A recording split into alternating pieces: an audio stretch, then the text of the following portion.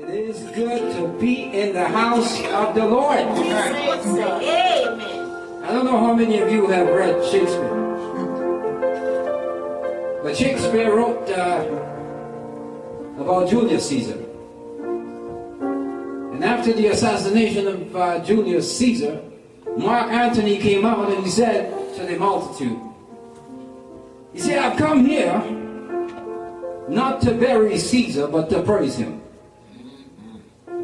And the multitude, they just went wild. So I'm saying here today, I came here not to bury Jesus, but to praise him. So can we have a shout? Praise the Lord. Hallelujah. Today I got a great message for you. Yes, Lord. I'm going to take you through some pastures. I want to demonstrate to you the love of God. The love of the Father. What a father is like. Jesus himself, he said, if you see me, you see the Father. And this Jesus described himself in many places. He's the Almighty God. He talks of himself as the light of the world, as the door, as the true vine. He talked of himself as the resurrection of the life. He called himself the Good Shepherd, the Great Shepherd, the Chief Shepherd. Now, how many of you, if you were a sheep, would love to have the Lord as your shepherd? Let me see it. Hey, there's nobody else. I'm a sheep. And funny enough, Jesus does describe us as sheep. But before I get into the message, I want to sing you a little song. Praise the Lord. I mean, I know everybody's looking forward to see Brother Anthony sing a song. God is gonna make a singer out of me. I'm gonna be president. Sister Norma, can you go over to 276? We're gonna try something here. All right. And I wanted some help. Sister Smith, will you come and help me? We're gonna do something really special for you today. Praise the Lord.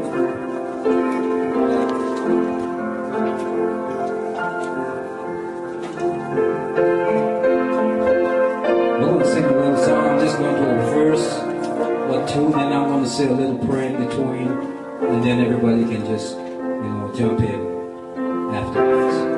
The song is called Where He Leads Me.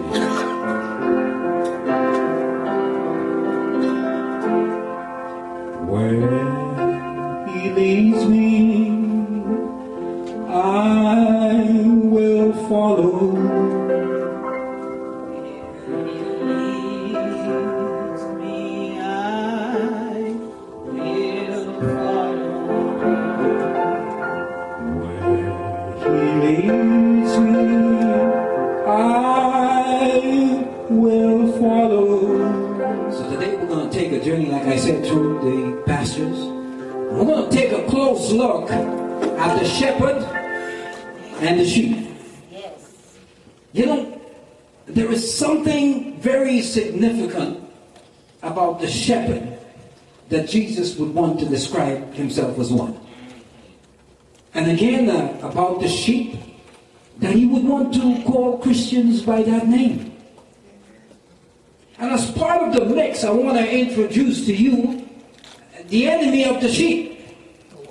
And that's a fly. See, wherever there is infestation, the flies would gather, and if the conditions are good, they would multiply.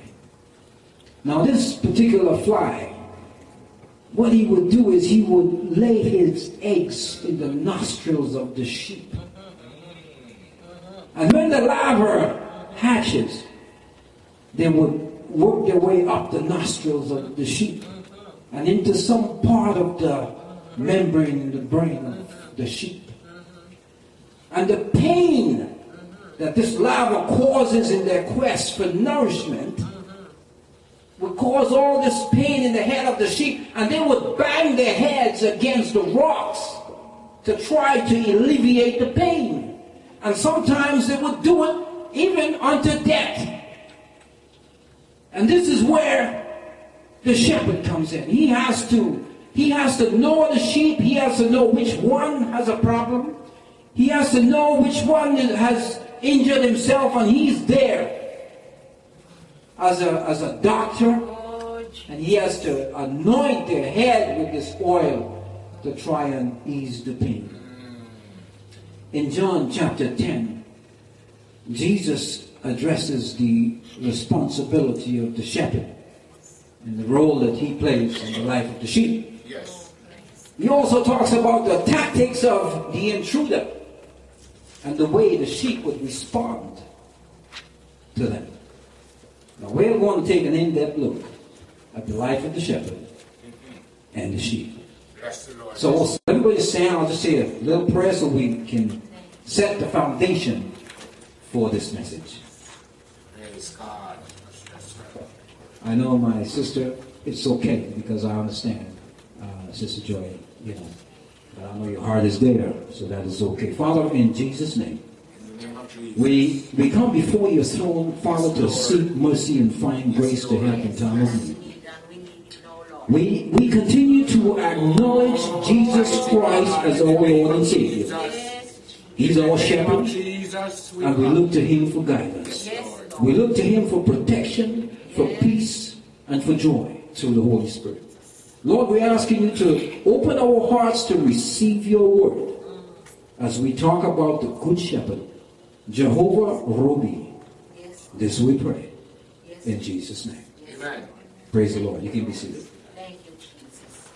Now this is going to be pretty exciting. Thank you, Jesus. And it's a fairly simple message to digest, because we all know what a shepherd is like. And we know what a sheep is like. They're pretty dumb, but that's okay. Now, throughout the early centuries, farming and the raising of livestock was commonplace. Technology had not reached the standard at which it is today. And spirituality was at the top of the charts. Animal sacrifice was the thing of the day. Now, this alone will tell you how important the animals were. There were cattle, sheep, goat, and believe it or not, there was even bird sacrifice. Yes, yes. If someone didn't have an animal to sacrifice because of poverty, they could catch a sparrow and offer that as their sacrifice for sin. Now, the word sheep or lamb was often used as a metaphor to describe not only the Christians, but Jesus himself. In John 1:29, John the Baptist, he saw Jesus coming to him at the river Jordan. And he said to all those who were present, he said, "Behold the Lamb of God, which taketh away the sin of the world." In the book of Revelation, he's also described as the Lamb slain from the foundation of the world. He is the Lamb in the midst of the throne, and he is worthy. He is the Lamb worthy to be praised. But the question is, what's a sheep without a shepherd? And strangely enough, the metaphor doesn't stop there. The Lord is not only described as a lamb, but also as a shepherd. So does this mean that he takes care of himself? No, it doesn't mean that. What it means is that he is everything. Amen. He is the one who offered the sacrifice, because he's a high priest, and he is the sacrifice. Hallelujah. Glory to God. In John 10:17, Jesus said, "Therefore doth the Father love me, because I lay down my life, that I might take it up again. No man take it from me, but I lay it down of myself. I have power to take it up, to lay it down, and I have power to take it up again." This is what the Father told him. He's also the one who was both God and man. Colossians 2:9 says, "For in him dwelleth all the fullness of the Godhead bodily." In 1 Timothy 3:16 it says, "And without controversy." Great is the mystery of godliness. God was manifested in the flesh, justified in the spirit, seen of angels, preached unto the Gentiles, believed on in the world, and received up in glory. He is the one who was designated by God to be high priest in the order of Melchizedek. Amen. Hebrews 5:10. Melchizedek, as we have learned, means king of righteousness. And Melchizedek was a Canaanite, a non-Israelite, a Gentile, if I may say so.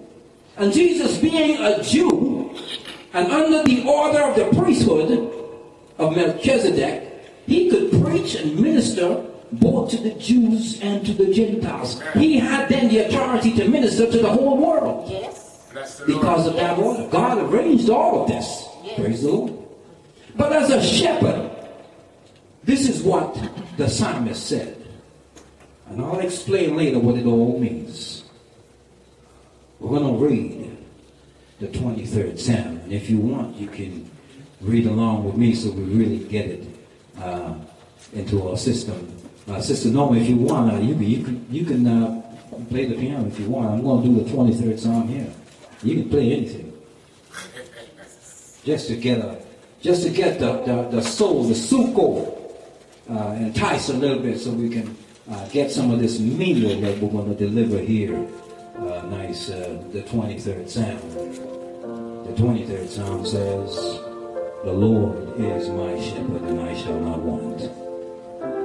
He maketh me to lie down in green pastures. He leadeth me beside the still waters. He restored my soul. He leadeth me in the paths of righteousness for his name's sake.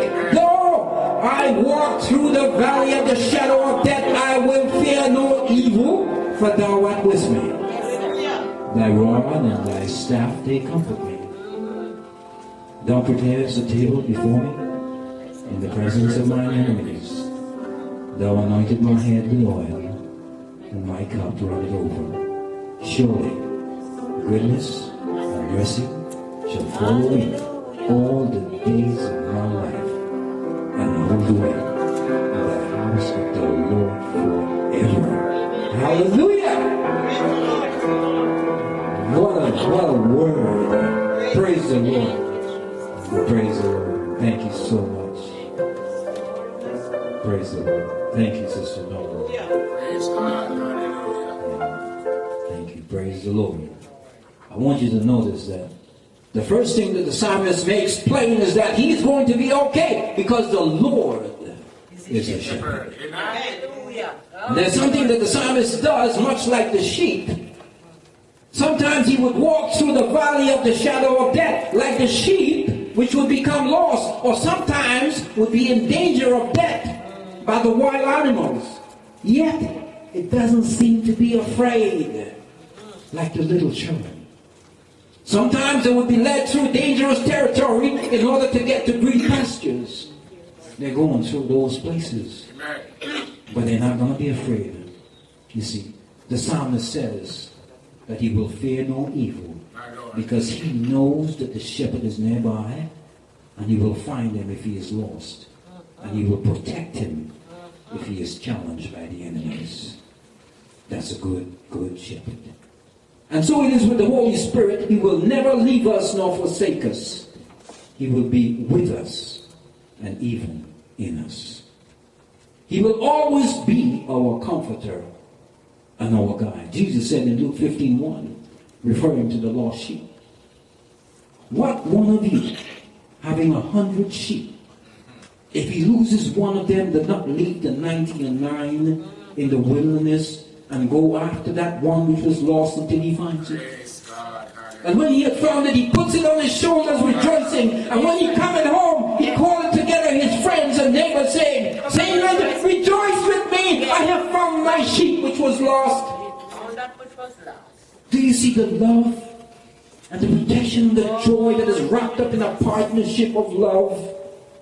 Which one of you here today, if you have discovered that your child had not come home from school, would not leave everything that you're doing in the house and run out there and searching, calling the police, calling everyone, and would not rest until you have found Yes, my sir. child. Amen. So Amen. it is. So it is So it is, sir. with the shepherd. Even more so. He's a good shepherd. Hallelujah.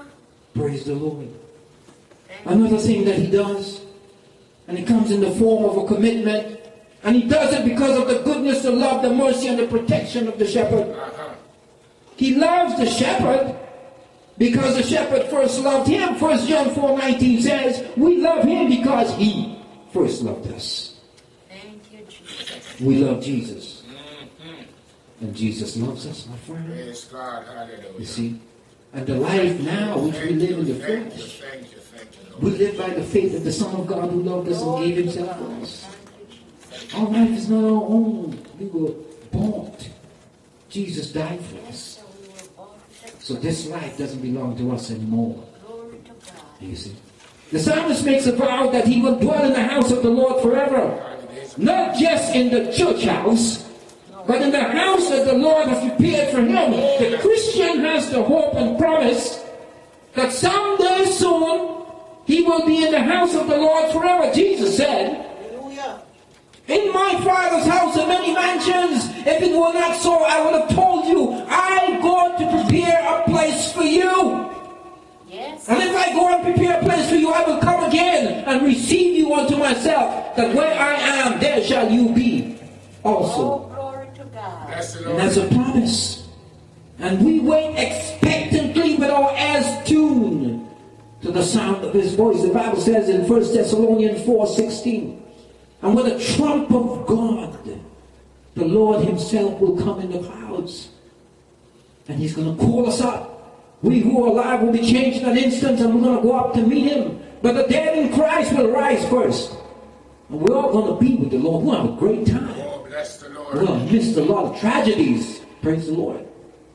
You see, the Christian that is protected by the Lord, by the Holy Spirit, like the sheep that is protected by the shepherd, knows his voice, and he will always follow him. But I have breaking news. You know, when you're watching the television every once in a while, they got this flash breaking news. And when we see that flash, we jump. Because we don't know what the breaking news is. Is it another 9/11? When we see the word breaking news, we jump, we pay attention.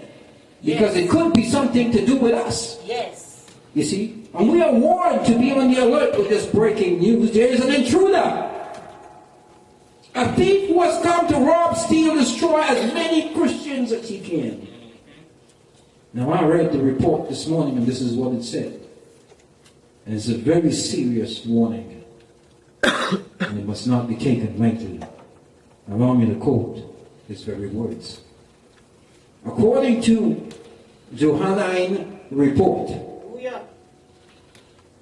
the report goes like this. Verily, verily, I say unto you, he that entereth not by the door into the sheepfold, but climbeth up some other way, the same is a thief and a robber. Now listen to the report.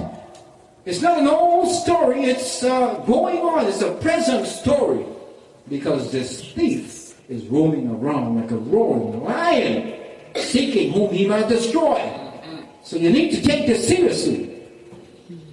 And the report goes on that, but he that entereth in by the door is the shepherd of the sheep. So you're going to know which one is the intruder. That's right.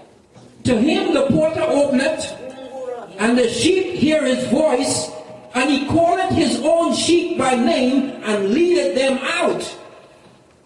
Gotta watch this. And when he putteth forth his own sheep, he goeth before them, and the sheep follow him, and they know his voice. Yes. Watch for that. Yes, sir.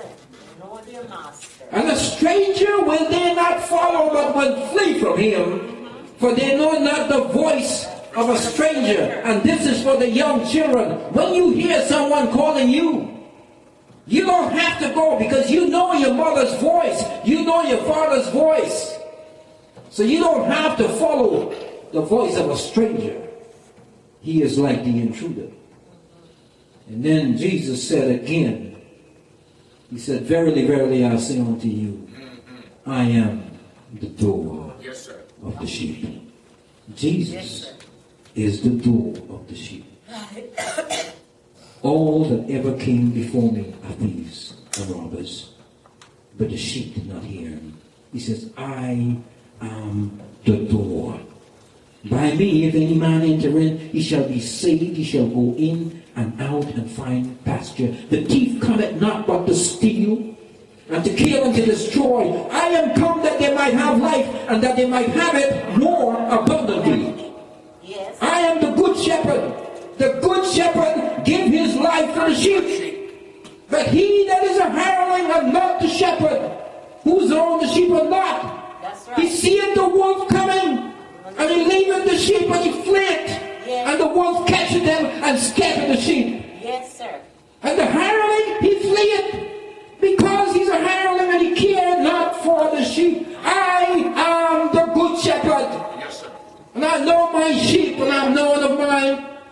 As the Father knoweth me, even so know I the Father, and I lay down my life for the sheep. Other sheep I don't have. Other sheep I have, which are not of this fold, them also I must bring. And they shall hear my voice, and there shall be one fold and one shepherd. There's going to be one shepherd. One shepherd. Therefore, that my Father loved me, because I laid down my life, that I might take it again. No man take it from me, but I lay it down myself. I have power to lay it down, and I have power to take it again. This commandment have I received of my Father. Yes. Have you heard the breaking news? This is the breaking news that exists today, and it's going to go on and on until Jesus comes again. Amen. The thief is going to try to dissuade us, move us away from our faith. He wants us to renounce Jesus. You see it all the time. Columbine high school murder.